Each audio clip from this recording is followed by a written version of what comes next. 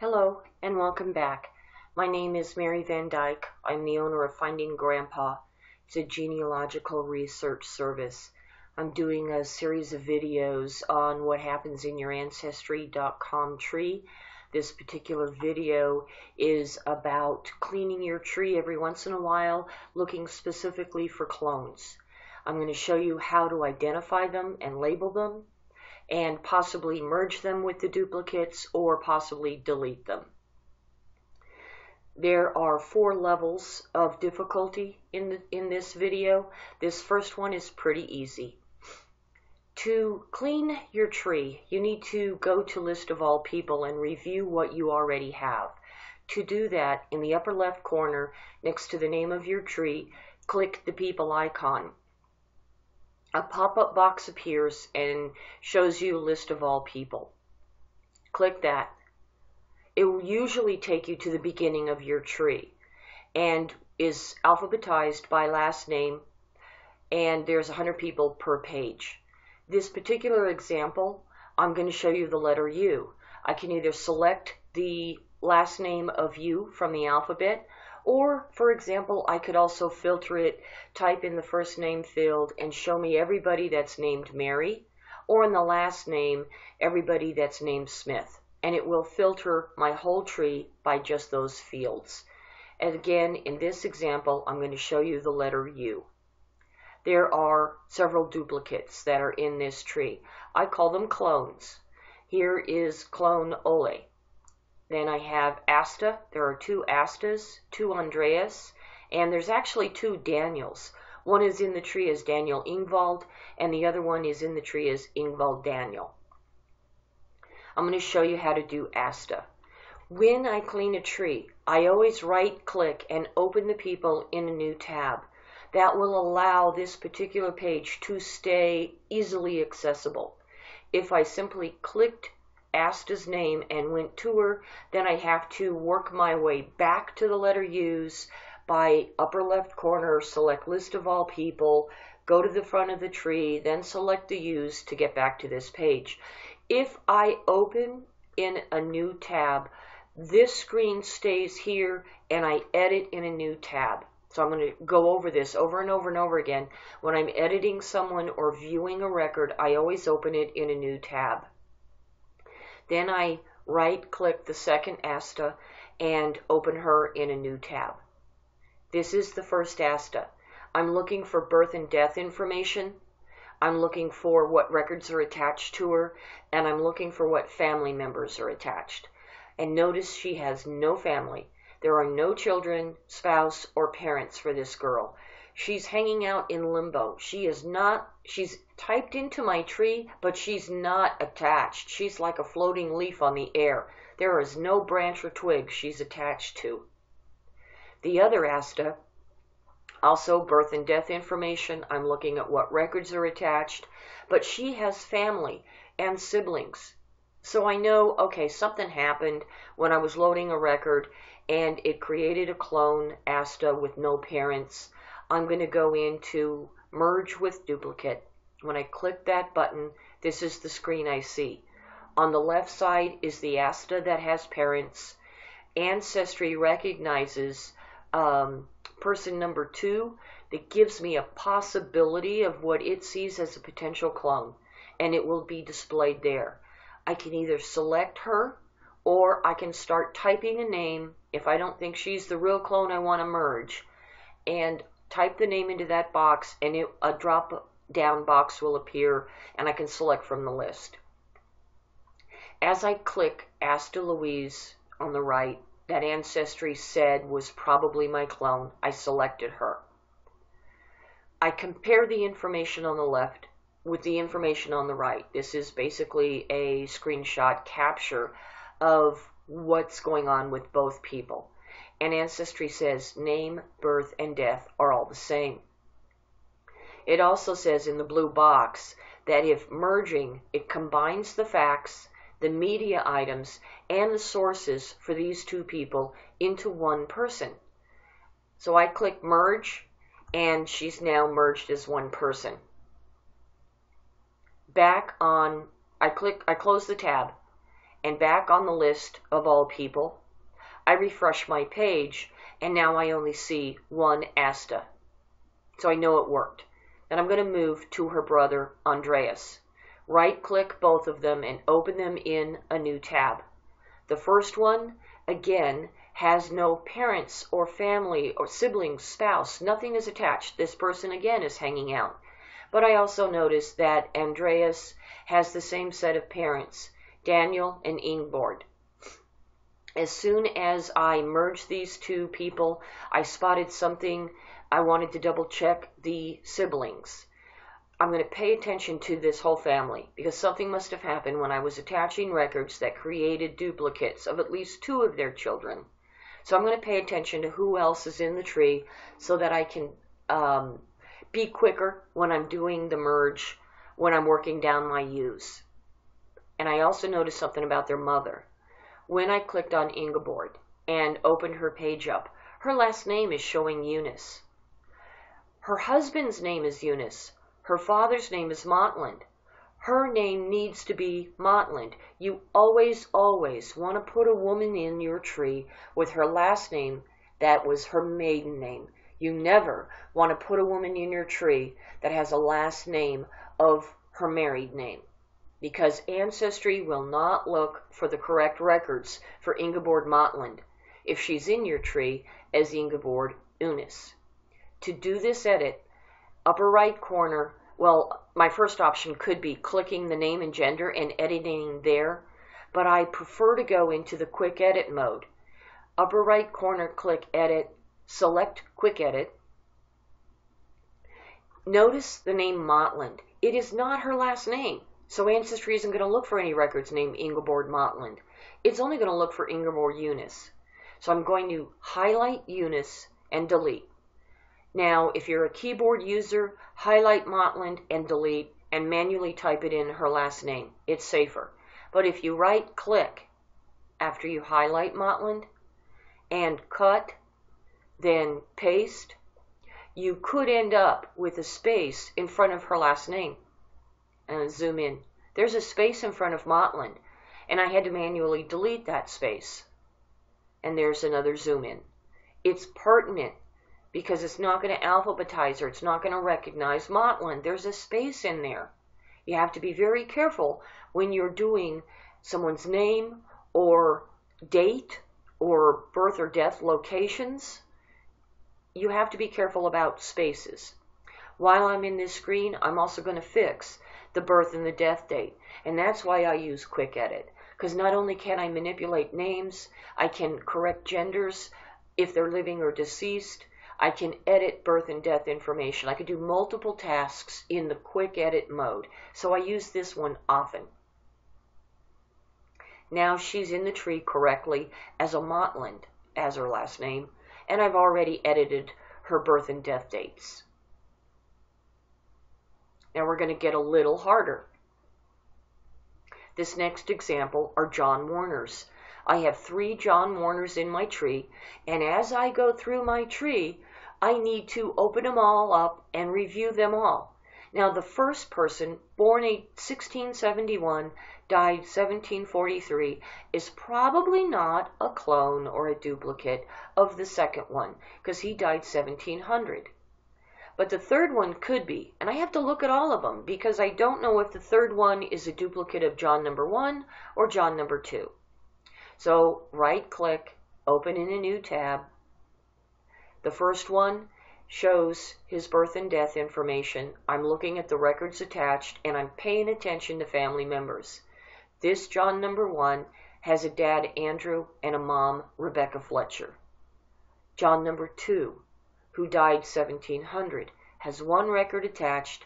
His dad is Andrew, but his mom is Mary Humphrey. So clearly, John number 1 and John number 2 are not duplicates.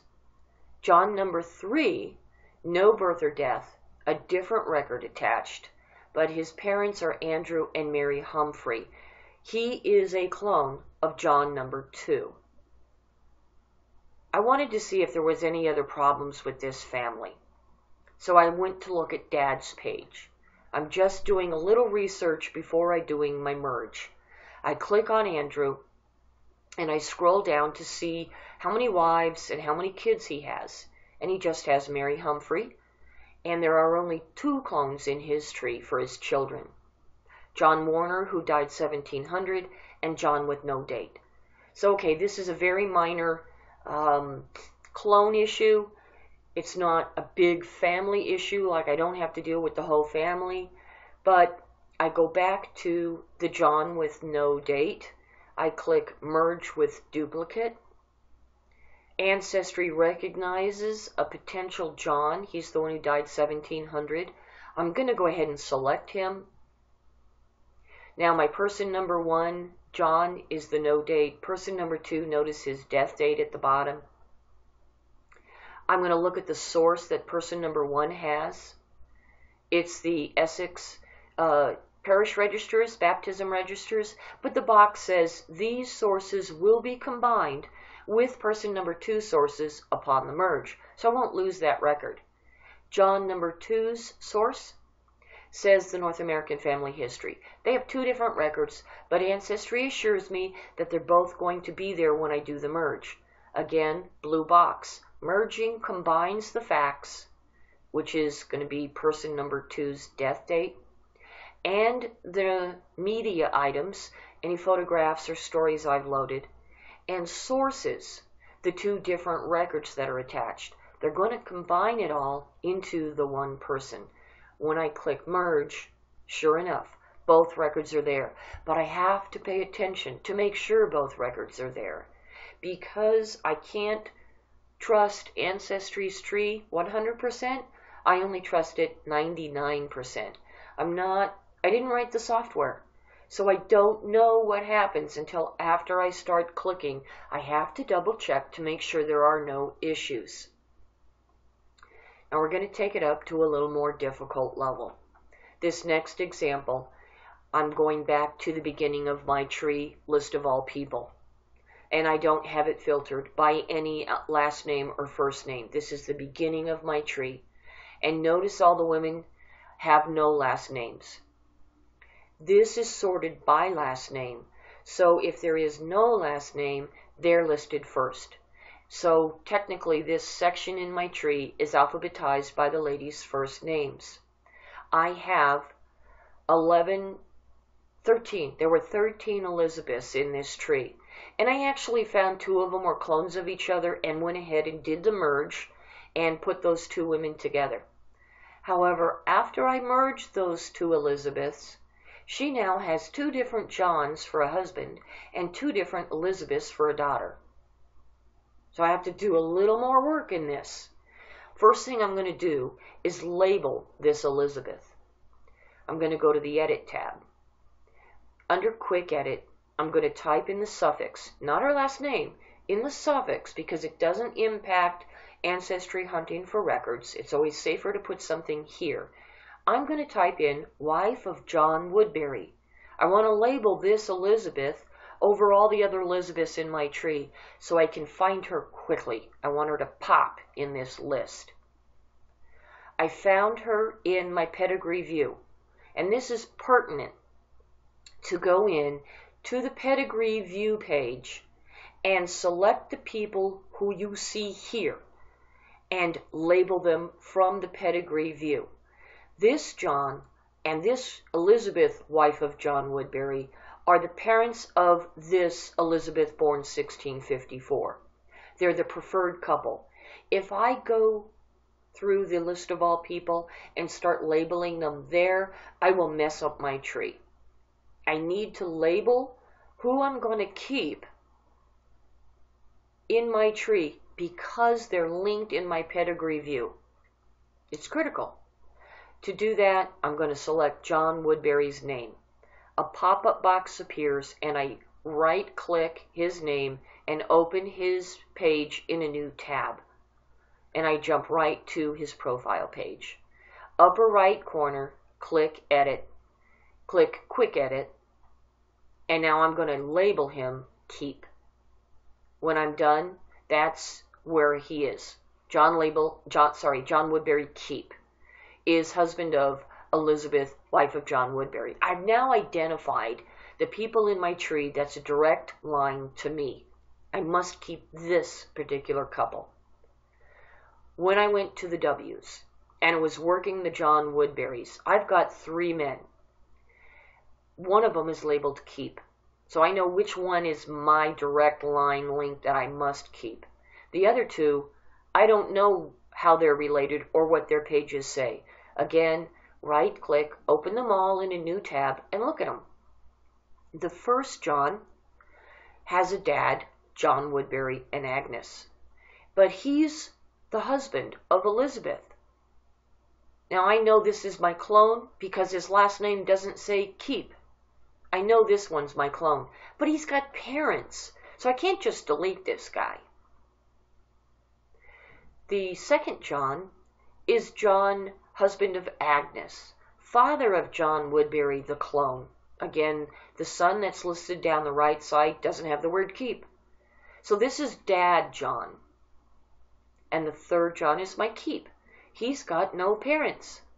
He is husband of Elizabeth, father of the other Elizabeth. So this is the man I'm going to keep. When I click merge with duplicate, now I've got an issue. One of these 2 Johns that Ancestry recognizes could be a clone is the clone, and one of them is Dad. I can't figure out which is which. What am I going to do? Who am I going to pick? I go back to John the clone. I go into Quick Edit, and I label him. This is John Clone. Back in my merge process, when I click merge with duplicate, now I see John Woodbury Clone. When I select him, it defaults to keeping John Woodbury Keep. That button is selected, and it says it's selected as my preferred fact. On the other side, if I clicked that button, it will be the preferred fact. But right now, if I merge, John Woodbury Clone, that name, will be saved as an alternate fact.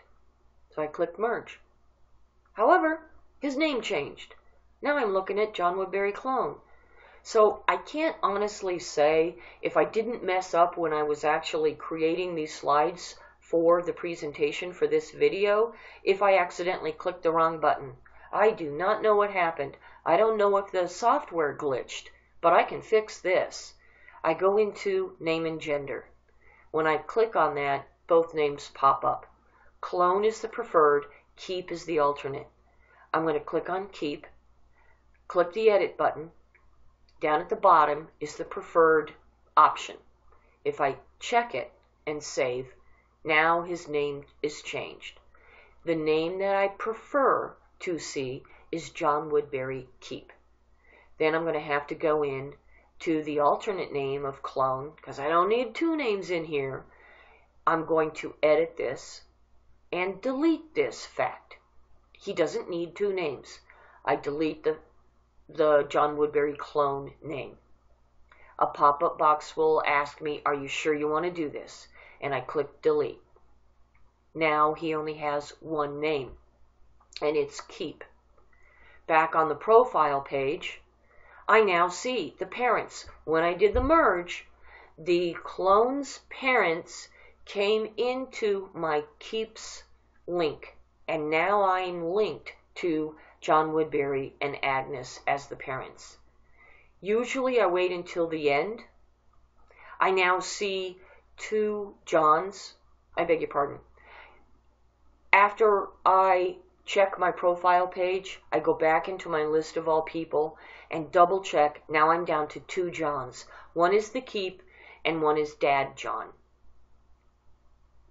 Now, when I'm usually done with working a family line, or more often when I'm done the whole tree, I will go into the people that I typed keep or wife of, and I can delete that information so that my pedigree view, the people are in my tree correctly with just their names. I don't want to keep that information in the suffix. It was just a tool I used to help me when I'm cleaning my tree. Now we're going to take it to a real difficult level. I came across 2 Elizabeth Whites. I have to look at them both. I opened them both in new tabs. This one is got no dates for the birth, a record attached, no husband or parents, but Gardner kids. So obviously this Elizabeth White married a Gardner and had these children. The second Elizabeth has full dates, several records, a father, a husband, Thomas Gardner, and children. One of them is Thomas Gardner. There's too many Thomas Gardners. It's a little confusing to me here. I have to do some research. So the first thing I did was go back to the profile page, selected the Elizabeth White that I see, because she is the preferred mother of Thomas Gardner, who married Margaret Fryer. If I selected the other lady, I would lose the link to this Elizabeth's parents as well as Thomas's dad, Thomas. I must go through my profile page to label Elizabeth White. I opened her up, I did a quick edit, I added the name Keep in the suffix. Looking at the clone potential. This Elizabeth White says she's got a son, Thomas George, born 1614. I wanted to look at these kids to see what they said. When I opened them up, he's got a different mom. His mom doesn't say Elizabeth White. His mom is Margaret Fryer. His dad is Thomas the Planter. So I went the upper right corner. I want to edit relationships. Oh, show me what relationships are him. He's got two moms. Margaret Fryer is the preferred mom, and that's why we see her on his profile page. And Elizabeth White is an alternate mom. So I went back and I said, okay, what is going on? Is it possible that Thomas, his dad, Thomas the Planter, when I looked at him, could it be that he's got two wives? One is Elizabeth White and one is Margaret Fryer? Is it possible if he had two wives that when Ancestry merged a record, it didn't know which mom to give the kid? Thomas George, born 1614. When the record was going to attach to them, it might not have recognized which mom to use. So it created two moms for him. It turns out in this tree, Thomas the Planter only has one wife, Margaret Fryer. But his mother is Margaret White Keep, his mother. And his children are the same as the other Elizabeth Whites. Here's Thomas George, 1614. Something really messed up. And then I realized what happened. When I was cleaning the trees, I always go through alphabetically. When I was on the G's for Thomas Gardner, I realized he had a mother, Elizabeth White, and a wife, Elizabeth White. Two sets of kids. One was with Elizabeth White that you see here, and the same set of kids with Margaret Fryer. And I thought, obviously I've got an issue. I need to really investigate the Elizabeth White. But right now, when I was working on the Thomas the Gardner, the Planter, when I was working the G's, I must work on, I deleted her as a wife, which leaves this Elizabeth hanging out here with only children. Now, I went in and realized that I cannot merge this Elizabeth White with my Elizabeth White Keep, because Elizabeth White is the grandmother of these children. If I merged her, then all these grandkids would now pull with her to be her children with her husband. I can't merge them. But I also cannot immediately delete her. I must review all the children that are attached, and I open them all up to make sure that they're linked properly to the correct set of parents, and they are. So when I go to delete her, I'm not going to leave her children that are listed here down the right hanging out in limbo. But she also has a record attached to her that is not on my Keeps list. This Elizabeth White I'm keeping doesn't have that record, and I don't want to lose it. So the only thing I have to do now is attach this North America Family History record to Elizabeth White, keep. I click on the record, select view. I want to view record, right click, open it in a new tab. Again, I always want to view in a new tab so I don't have to keep clicking my back browser, etc. When I do that, I click the save button. I don't want to save this record to Elizabeth White because Elizabeth White is my clone, the lady I'm about to delete. I need to save it to Elizabeth White, keep. Now this is another reason why I label people.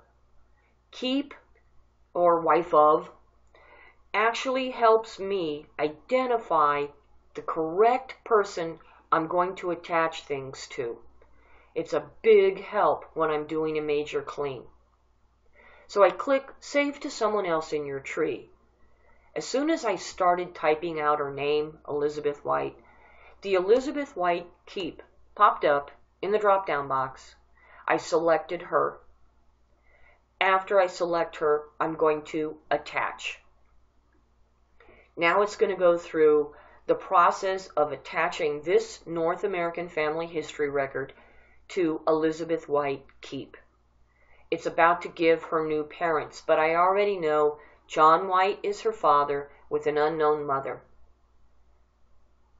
So I see the parents here. I don't have an issue with this. What I have an issue with is spouse. It's about to create a new person, Thomas Gardner. It's about to create a new person. I already know she has a son, Thomas Gardner. I already know she has a husband, Thomas Gardner. This Thomas Gardner is Thomas the Planter, her son, born 1592. Thinking, oh my God. Okay, this record is not only going to create a clone, a new person, but it's going to attach her son as her spouse. What's going on in the record? I went back to read this. When I see the record as a book, I always go to the beginning of the book to see the publication date. I need to know how close in history was the book written to the event. This book was published in 1933, 300 years after Thomas the Planter came to America. So that in itself does not carry a lot of weight. What carries weight and makes the book credible and probably accurate, I would put a lot of credibility into the data in the tree, is the fact that the man who wrote this, Frank Gardner, was actually a member of the New England Historic Genealogical Society.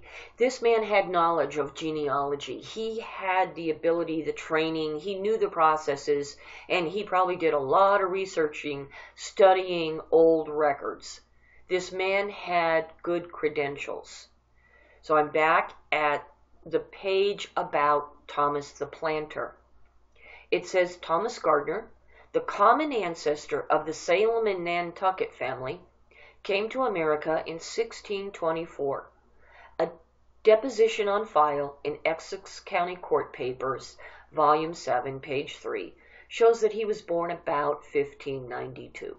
Okay, so we have a fact. Thomas the Planter, born 1592. It's a fact. However, later in the paragraph, now here's where this man wrote a very good sentence. It says he may have been related to the Reverend John White. And he goes on in the paragraph to prove how he could have been related to the Reverend John White. The real kicker is the sentence that Ancestry assumed, and a lot of people are assuming. It says, John White, of St. John, Oxford, in England, father of the above, meaning Elizabeth White and the Reverend John, in his will, dated the X day of September 1616, mentions his daughter Elizabeth Gardner and appoints his son-in-law Thomas Gardner as one of the overseers of the will. Two things you cannot assume. You cannot assume that his daughter Elizabeth married Thomas Gardner. All you know for a fact is that daughter Elizabeth married a Gardner. You cannot assume that son-in-law Thomas Gardner is husband of Elizabeth. John White might have had another daughter, Ellie Mae, and she married Thomas Gardner, that is the executor or overseer of the will. You cannot assume, unless you're doing the research on the whole rest of the family and you come across more information in that will and you prove that John had 3 daughters, one married a Gardner, one married a Smith, and one married a Jones. Well, you've now proved by process of elimination that daughter Elizabeth married Thomas Gardner. Until you do that proving, you cannot assume that his daughter Elizabeth married this Thomas Gardner.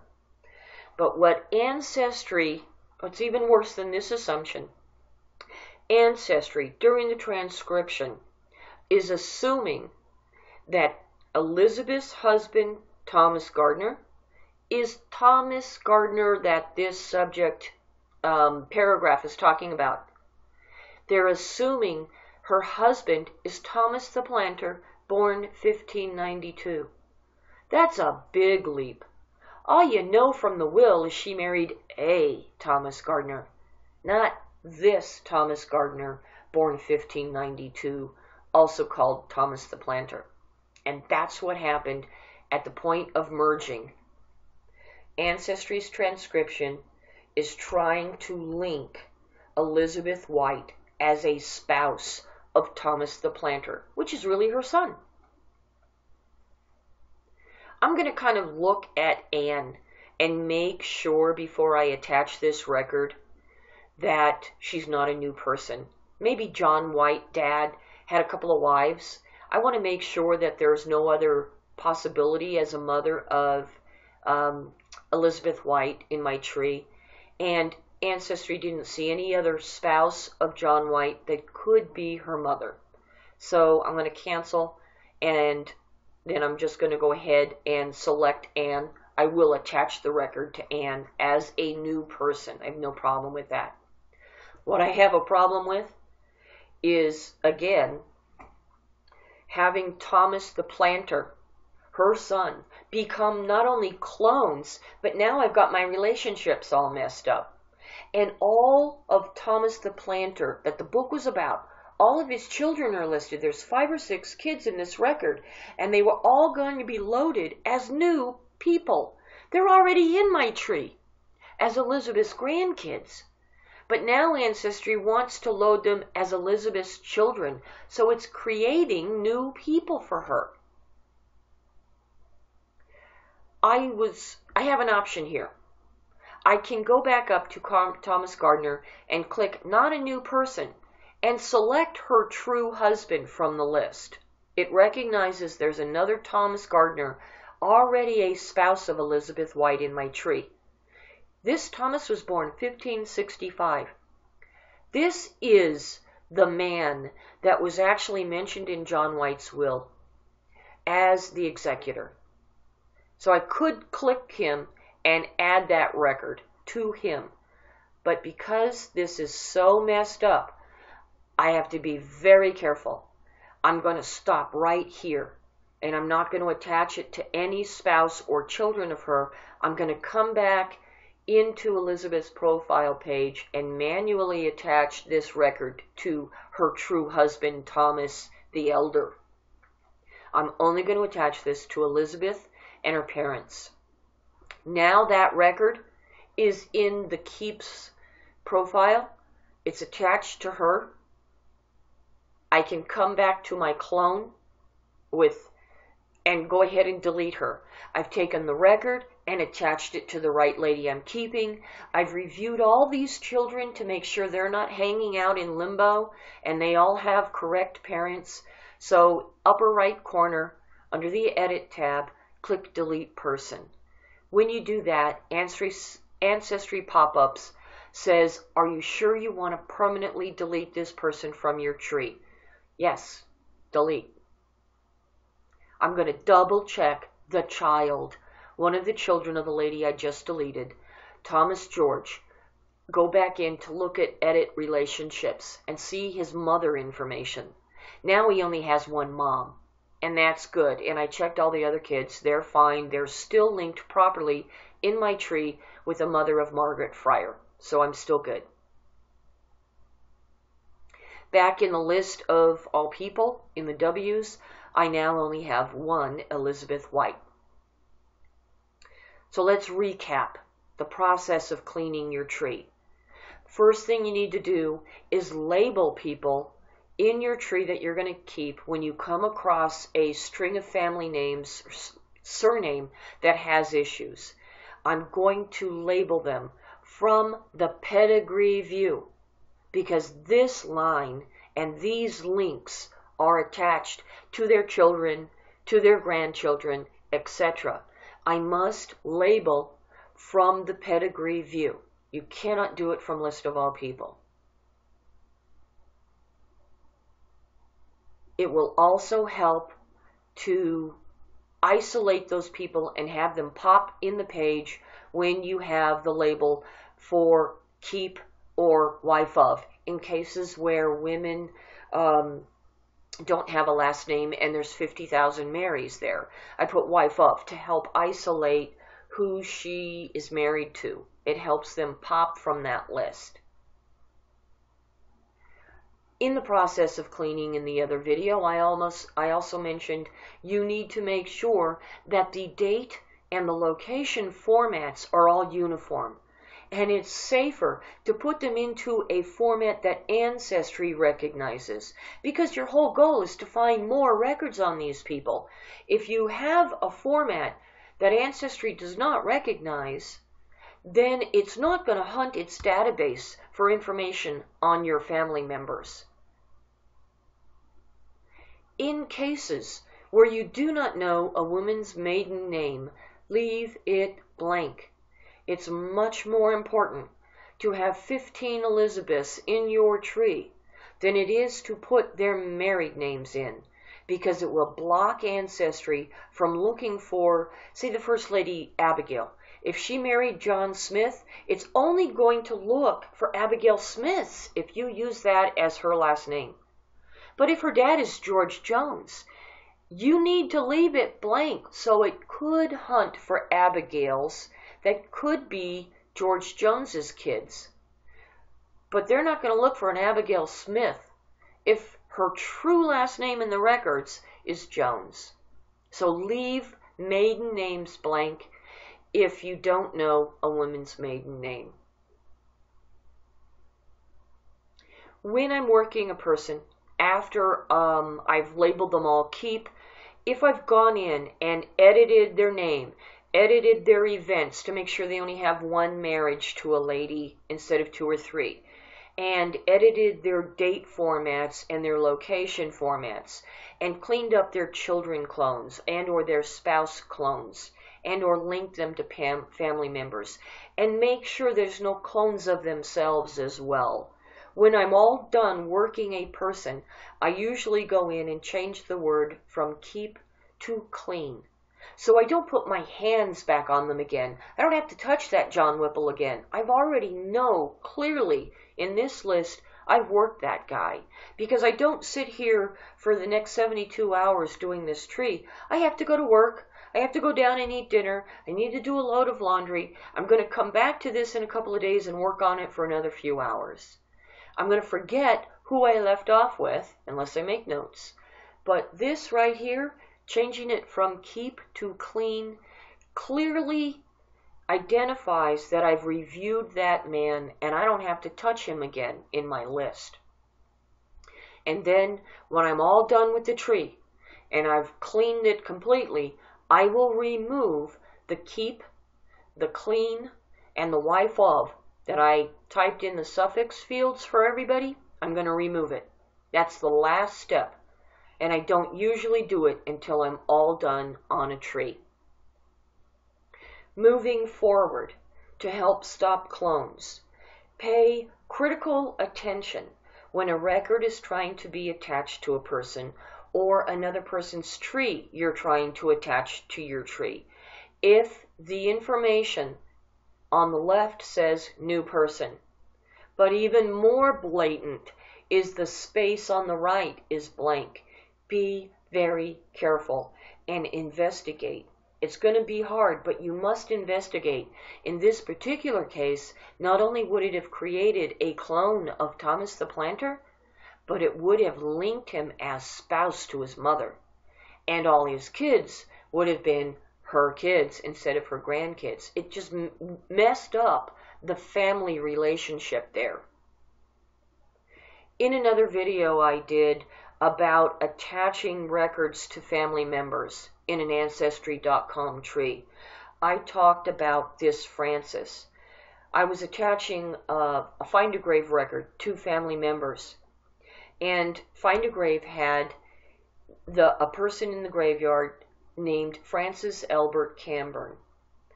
In my tree, I had a Frank Camburn with a different birth year. I think it said about 1845. But because his name and his birth information were not the same, Ancestry was about to create a clone of my Frank.